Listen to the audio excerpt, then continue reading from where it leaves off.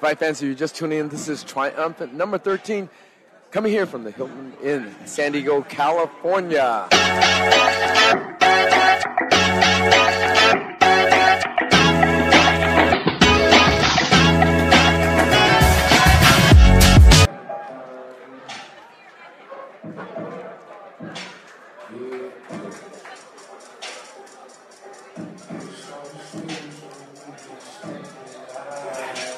If I ever had to fight Lessei, my first thing would be to do is to hug him tightly and try to take him to the ground and never let him up again. Because every time I see this man standing, he is demolishing who is ever in front of him. Took out Lucas Martino with a vicious KO in the second round of our Miami show.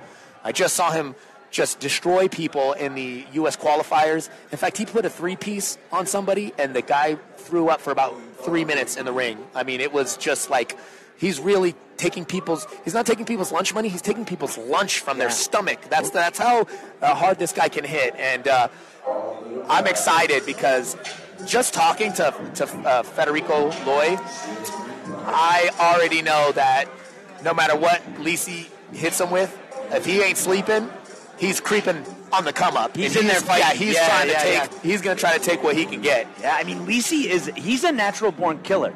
You know what I mean? Just real nice, hanging out. Yeah, man, I'm going to let it do what it do. And then all of a sudden, he sleeps somebody. What they call him, the chef. Let's see what he got cooking up right now. He calls himself a guy with skinny power. Skinny power, yeah. I love it. And a creative fighter by that, too, you know? That's Lessei. I mean, he looks like Shaggy from Scooby-Doo. Except the dude will sit you down, right? Exactly. Loy, the golden boy, Loy here coming in off a big victory in the Muay Thai Grand Prix last April. Both these guys fresh off victories about a month apart. No rust is going to be an effect on this fight at all. So no rust, no excuses. These boys are going to put on a show. Again, this could possibly be fight of the night. That's my early prediction. I after all these fights, though, I don't know how safe I feel. I wouldn't bet the house on it now. Well, I've had my guys fight on the Muay Thai Grand Prix all the way out in the UK at the O2, and everybody that fights on that show is just top-notch talent. It's a quality show, quality Absolutely. Fighters. It's great, and I'm glad we're partnering up with them to kind of get some of their guys over here to fight some of the guys we push and build, and then we send some guys over there that to fight some of the guys that they're building out there. And this is how we uplift up Muay Thai across the board. Absolutely. International competition brings out the best in everybody here.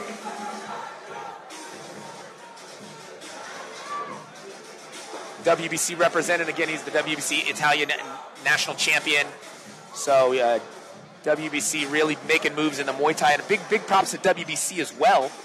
They're trying to really push that Muay Thai agenda out here and really kind of solidify and legitimize Muay Thai with a ranking system and whatnot.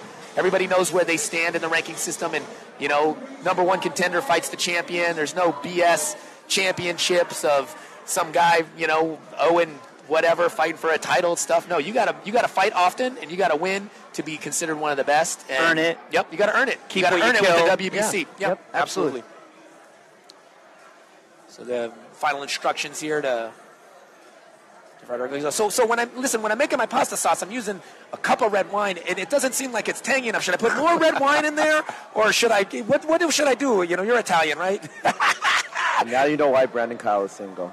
Now. What's the instruction for Lessei, right? Like, keep it cool. Yeah. I don't know what he's talking about right now, but he seems like he's having a... Okay, so do you grade the Parmesan fine grade, or should I shave it and then mix it in? He's still over there. I wonder what he's talking about over there. A lot of chit-chat happening. Yeah, that's a lot of chit-chat before the fight even begins and before they let Pablo do his thing here. And, guys, I haven't even been drinking yet. Red wine sounds good right now, though. Some fava beans and a nice Chianti. Let's see if someone can Hannibal Lecter here. Get it done. Maybe now Pablo's on. Look, if I could get that shot of Pablo talking to him now. Oh God, he's writing down the recipe. Oh yeah, look at the chef's hall. I'm the chef here. Why are they asking this guy if I can get a shot of Pablo and do you think Fredrico? Lessei's offended by that? You know what I mean? How dare you? I'm the guy that makes sauce. Yeah, that's what he said. You see that? He goes, I'm the chef. All right, I'm we'll making send a sauce Pablo here. for the Here official we go. introduction. Ready for this co-main event. Ladies and gentlemen, Triumphant number 13 is presented by Triumphant Muay Thai Series. Let's get ready for 3 rounds of Muay Thai action. Got a catch weight of 157 pounds. Your 3 judges scoring this match on ringside. Luis Cobinan, Tim Morton, and Cecil Peoples. Your 3rd man inside the ring, Jose Cobian. Introducing first, the fighter standing in the blue corner. He wears the blue trunks with red and white trim. He officially weighs in 154.6 pounds. In 3 professional bouts, he stands perfect. 3 victories, no defeats. He represents Dubuque, Iowa, USA, Luke Lessei. And going across the ring, standing in the red corner. He wears the burgundy trunks with blue and white trim. He officially weighs in 158 pounds. In his professional campaign, he stands record. A perfect one. 7 victories and no defeats. From Cagliari, Sardinia, Italia. From Italy, Benvenuto.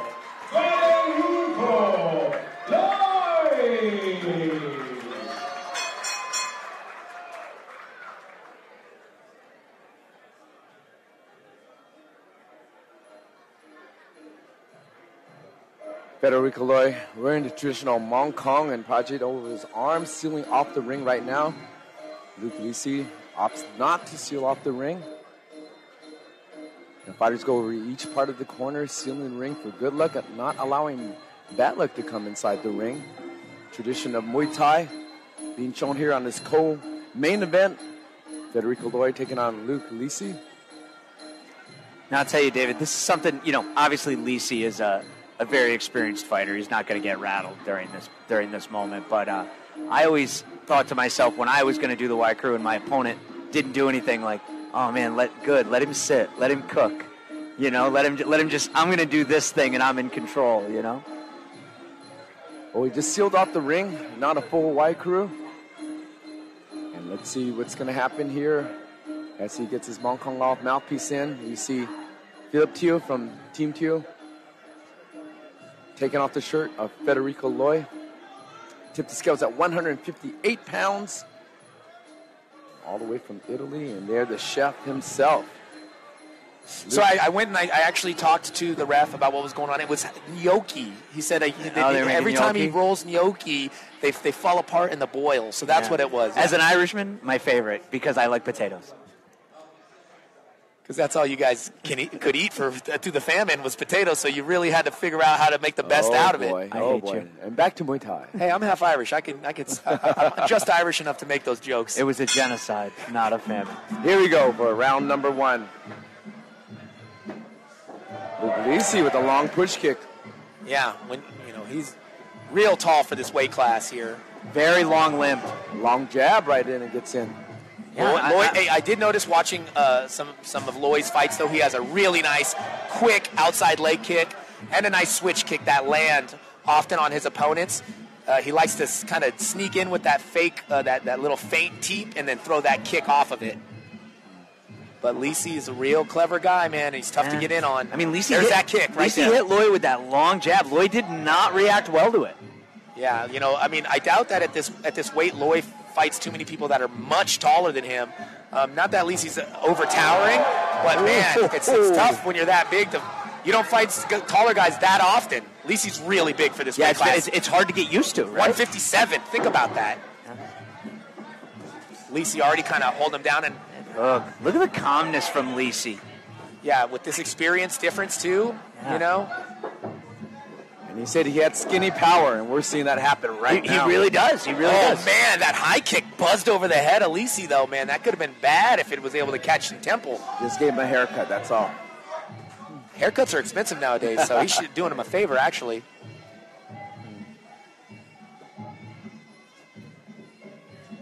Lessei, like that little shift, little fake. Whoa! Goes in that spinning elbow from the teep kick. Lessei really does cook with a lot of different ingredients, doesn't he? Guys? I always think of that. I'm gonna let it do what it do, baby. when I think of Lessei, right? I'm gonna let it do what it do, baby. Lessei, Iowa boy. Iowa boys are real good people out there. I love them Iowa folks. Shout out to my roommate Zach. He's from Iowa, and all really cool, down to earth guys out there. Nice uppercut from Lessei right there. That landed well. Oh, fake that elbow after he landed it in the corner. I like that. Once he fakes something, he feints it afterwards. Yeah. So you just never know. Look at the way he's standing right now, man. This kid, is so focused that he gets away with doing some things that would normally get you in trouble, Especially in the first round, but he's feeling very confident, very in control right now. He's found his range, too. He always kind of fights like this, though. Yeah. He always, I've never really seen Lessei in trouble, or stressed. And he's really just, having his way with the length right now. At the outside, I think Fredrico might need to really just push in and try to close some distance here because the outside game is not quite working for him so far in the first round. Yeah, but that kick is still effective. I think you're right, Brandon. He's, playing that outside game is not the way to go right here. But he's probably usually the taller guy, so that's the game he's probably used to playing. Yeah. Lots of oohs and ahs from the crowd here. Fredrico goes for the glove tap, and Lessei just walks away. That's the thing, Lessei's the nicest guy outside the ring. As you look at that replay here, you see him. He's not so nice inside the ring, though, is he, David? Not one bit. All right, long push kick followed by that spin back elbow. And he told me he's a very creative fighter, and we see that creativity coming in right now. Fredrico Lloyd just hasn't quite found his range yet. He hasn't quite found the distance. But the range control, the distance management, Luke Lessei has found it right now. Let's see how this plays out in the later rounds. But, Brandon, you had a chance to speak to Loy's corner and his trainers on what their thoughts were for Lessei's style. What did they have to say about that? Well, Loy has he came in very confidently. Yeah. And so when you kind of suggest that somebody might be a problem for them, they almost kind of like, what do you mean there's going to be a problem for me? In fact, I wished him after the weigh-ins, Loy, good luck, man. And he goes, tell that to my opponent. That was more French than Italian. Sure. You know what I mean? He kind of had a cool accent when he said, my opponent needs luck. I don't, basically, is what he was saying. So that's kind of the attitude he walks into. The confidence, like I said, neither of these guys are lacking confidence. You can see Lloyd, he's trying to drive Lessei back. And that's what he needs to do, I think. Don't you, David? Coming out much stronger in this second round. Definitely. He needs to drive him back so Lessei doesn't get that forward momentum and get the range. He needs to put Lessei fighting backwards. And there he is going with that 1-2, trying to reach for those hands. And Lessei coming over the top with the cross and an elbow. And Lessei with just that effortless push kick, it looks like he just throws that. That leg comes out of nowhere with that push kick. And Lloyd's getting in on the inside. And Lessei going down to that body. Wow, that was a hard body shot.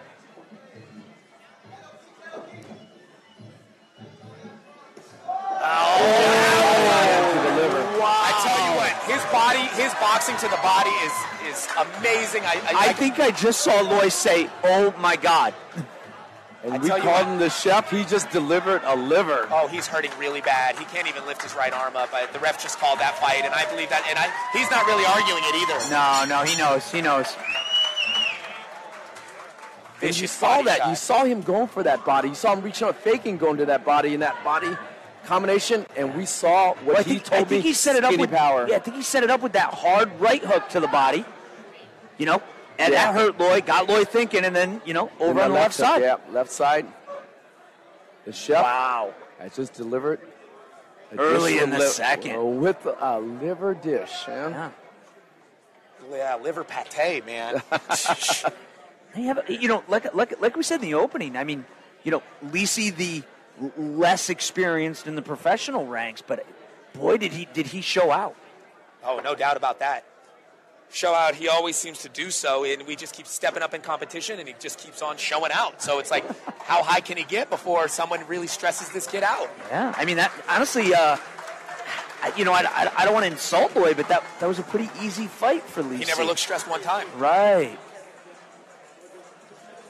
So WBC national Italian champion as well. This is no chump, you know. So Yeah, he's no scrub. not at all, you know. We don't want no scrubs. Yeah, TLC baby. Rest in peace to Left Eye. So we go to our official ring announcement. Even though we already know unofficially exactly how that ended.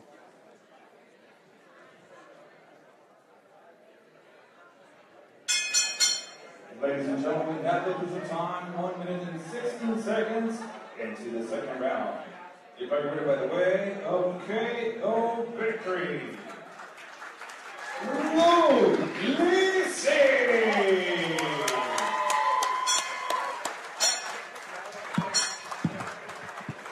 Still, his facial expression doesn't change.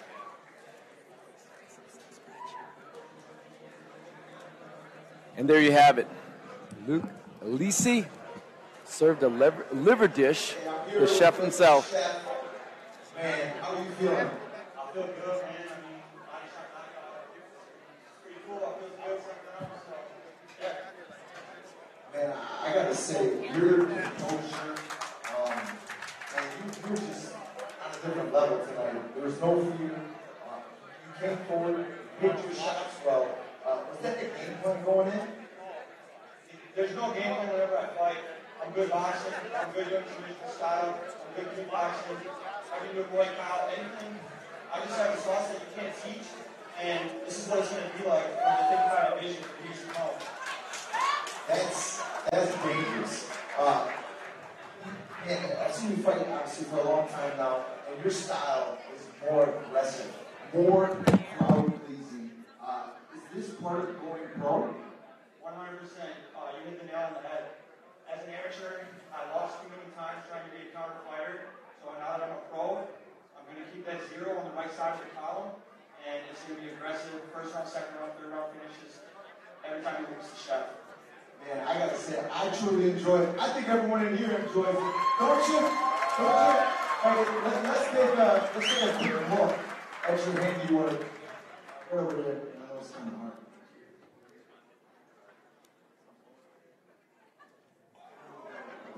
Yeah, I mean, as simple as that, just watching Canelo Alvarez box and just setting up body shots. What do you think about that level, bro?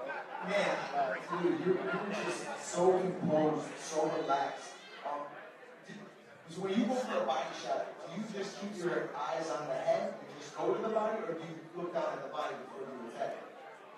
The way I grew How you up, doing, my bro? dad taught me to just look at the chest. So I always know my dad taught me the body shots, the face, the feints. It all comes from him, and a blend of myself just being creative. So anything you see, it was never planned. It just happens like that. Man, your creativity is so beautiful. I think the first round you hit him with a T, and then right to a spinning back elbow. Obviously, that's your style, how you train. It's truly enjoyable. Anything you want to thank? I want to thank my dad again. He started training me when I was 4 years old, weighing 26 pounds. I want to thank my wife. She holds it down, does all the paperwork, the medicals, all the bullshit. Because coming from a small town in Iowa, coming out to Cali to fight, she made it happen. I want to thank Jeff, my cornerman, anyone that just got me here. It feels good for me to just bring it in, and hopefully the next one is even bigger. So now you're 4-0, right? Who do you want? I mean, I want Eddie for sure. But that was the first tonight, so if David wins the fight tonight, I mean, whoever wins the fight can get it. I mean, look at a performance like that, Jeff. That's saying something. I mean, I don't know. I'm not the matchmaker, but hey, congratulations, sir, on a beautiful performance. Let's give it up one more time for the chef. Before we get this main event going, I would like to invite the new chairman and director of the WBC in the United States in the ring. Let's give it up for these two gentlemen.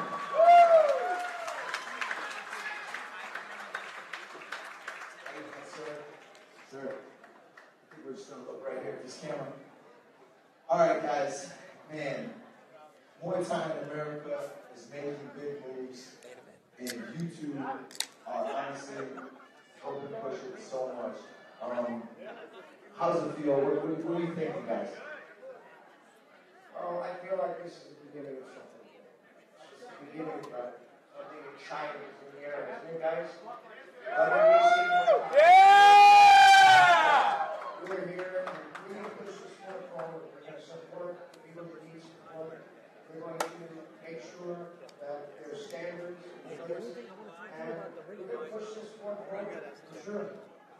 America definitely needs it. We've been kind of behind for many, many years. We need